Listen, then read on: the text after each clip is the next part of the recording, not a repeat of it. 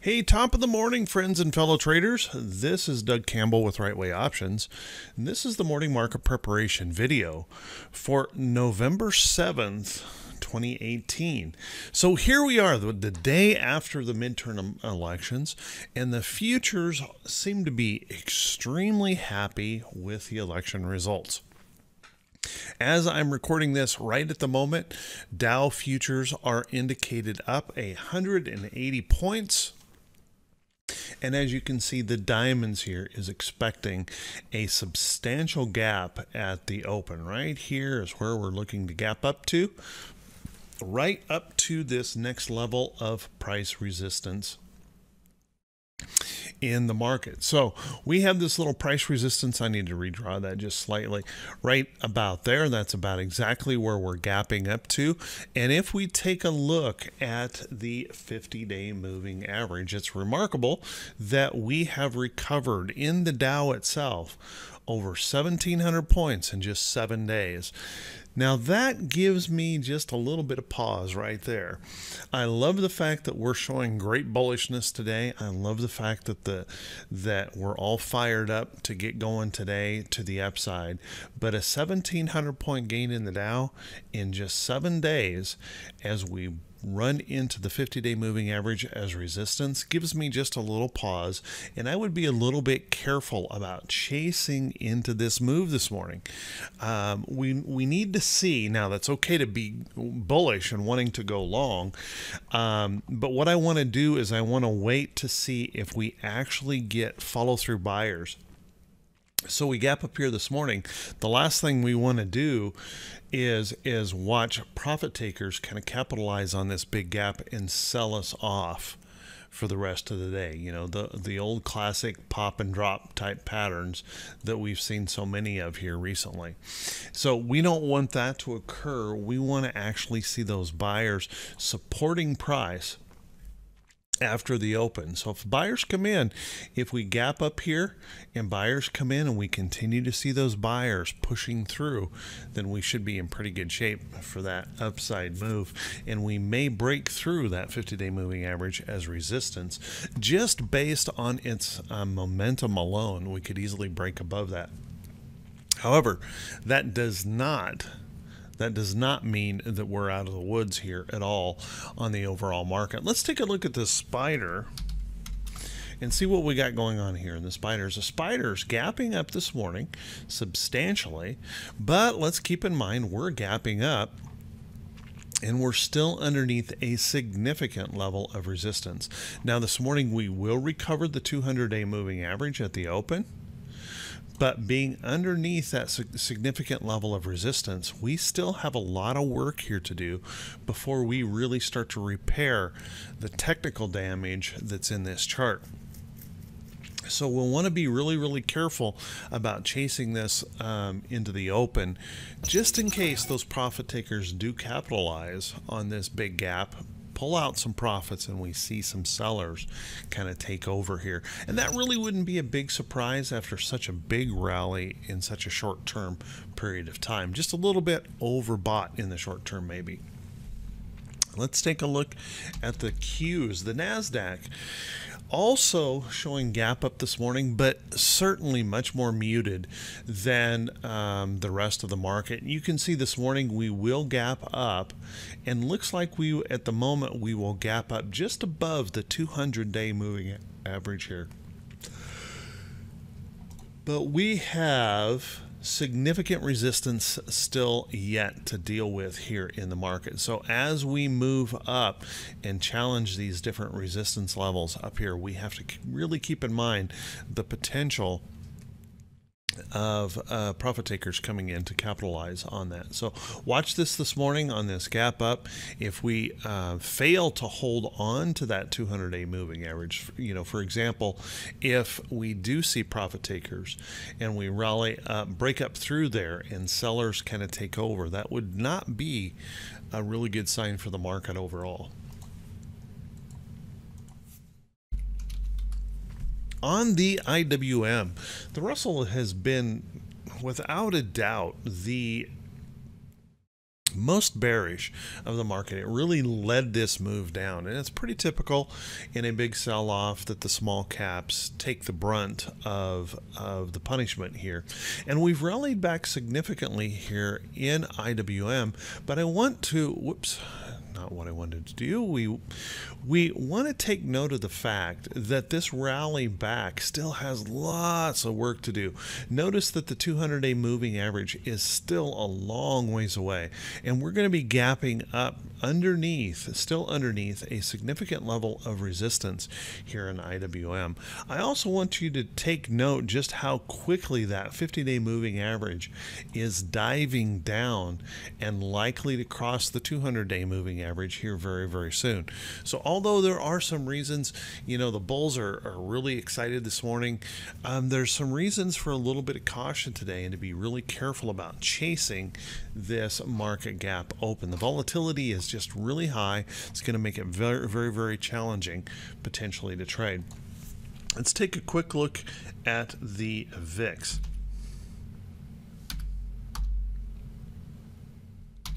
And by the way, everyone, hey, if you would do me a favor, I try to produce these videos without a bias to the market. Notice that I'm not trying to predict the direction of the market.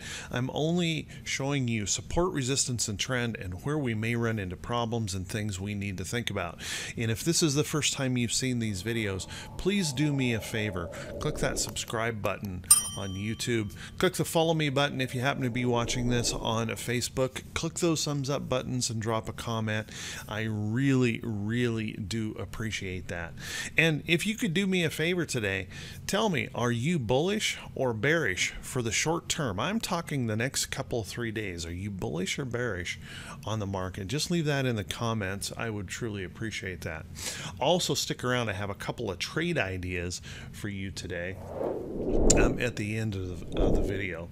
So if we take a look at the VIX here, you can see the VIX has calmed down substantially. A little bit of that fear has come out of the market, and I would suspect that this morning we will see the VIX gap down, possibly even break below this level here at the open. Wouldn't surprise me at all. We could come back and test this level here. Now the question will be, if those profit takers do start coming in with this big gap up, we could see that gap down begin to gain a little bit of momentum to the upside here on the VIX, if a little bit of fear starts to creep back in and profit taking comes in. So watch that close. We want to see that VIX continuing to calm down. We don't want to see any of these support levels in here give support to fear and allow that VIX to continue to show signs of strength and bouncing right there. So we'll want to stay kind of focused on that just in case that occurs. I'm not suggesting that it will. I'm just saying the potential is here, and we need to pay attention to the risk factors that are in this market. Now, T21.22. T21.22 is the 4-week new high, new low ratio. You know, this is one of those really cool indicators that's very consistent in showing us when we have reached bearish reversal zones or bullish reversal zones. Very consistent. And you can see we get down in here and it's a bullish reversal zone. The market rallies. We get up in here and we're in a bearish reversal zone and the market sells off. So we have traveled a long ways here in just a really short period of time. Coming back up. This morning's gap will likely push us very, very close to this bearish reversal zone. You know, 1,700 points gained in the Dow in just 7 days tends to put in a short-term oversold condition. Now, what I mean by short-term oversold, it could last just 1 day. It could last several days. But what it means is that we have moved very, very far, very, very fast. And so we need to see some proof that the buyers are going to continue to support that move up in the market, and that we haven't reached that profit-taking zone where sellers could pop in there and start taking over for just the short term, looking for that little bit of rest or pullback and seeking some price support.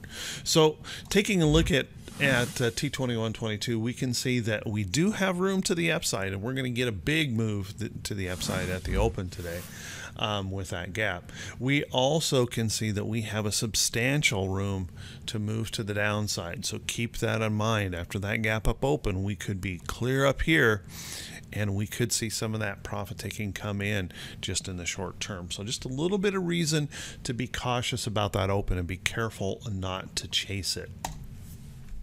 Let's take a quick look at the diamond, or excuse me, not the diamonds, the economic calendar.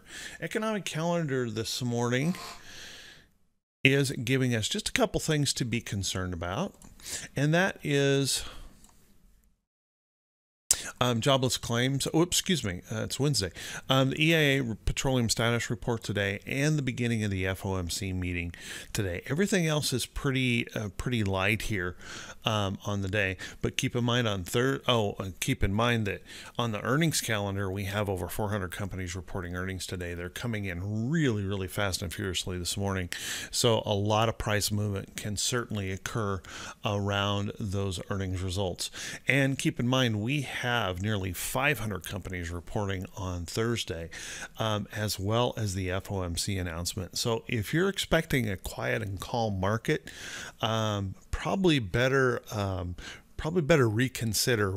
We're likely to experience a very fast very fast price action, lots of volatility over the next few days. So watch that and be very careful about how you trade and plan your risk for the day or for the rest of the week. Let's take a look at a couple of trade ideas. If you guys remember, just a few days ago, I mentioned McDonald's as a trade we needed to keep an eye on. Right back in here, well, McDonald's did pull back in a beautiful rally here in that move. Now, McDonald's is continuing to look strong and break out to new highs, looking good. I would not chase this trade. I would wait for the next entry, which means allow this to rest or pull back and watch for an entry into that trade. Other good trades all over the place in the market, and we tend to have a theme going on of these defensive sector trades, such as Walmart.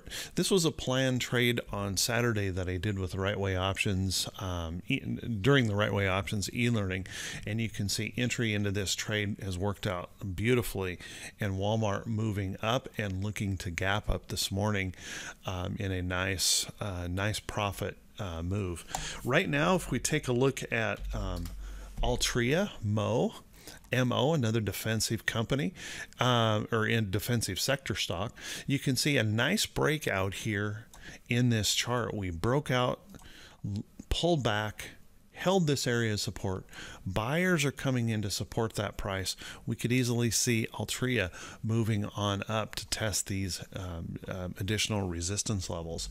And I'm seeing some interesting moves going on in retail. KSS, for example, has put in so far a beautiful cup pattern here, an incredible cup pattern, and a little rest or consolidation across here could really put in an amazing cup and handle pattern, which would suggest higher highs coming in coals. So keep an eye on coals, and I'm seeing that in lots of places like LB, L brands. Nice little breakout from these lows, nice little rally up. So wait for this to pull back and rest a little bit, and we might be seeing some interesting changes here in retail as we start building toward that Santa Claus rally, and maybe those retail stocks are starting to pick up a little bit early here. So let's keep an eye on that. So with that, everyone, hey, I want to wish you all a fantastic day. I want to wish you great profits. please do me a favor, click those subscribe buttons. Thank you very much for all of your support, for your comments. You guys are awesome. I really do appreciate it. I wish you great profits today. And if you're struggling as a trader, please remember to never give up on yourself. That trading requires a specific amount of discipline to a set of rules and guidelines. If you need some help with that, please make sure to contact someone and ask for that help, because believe me, being able to do what I do, to trade full-time for a living, is a blessing that I wish for everyone. So with that, everyone, have a great day. We'll talk to you all very, very soon, bright and early Thursday morning.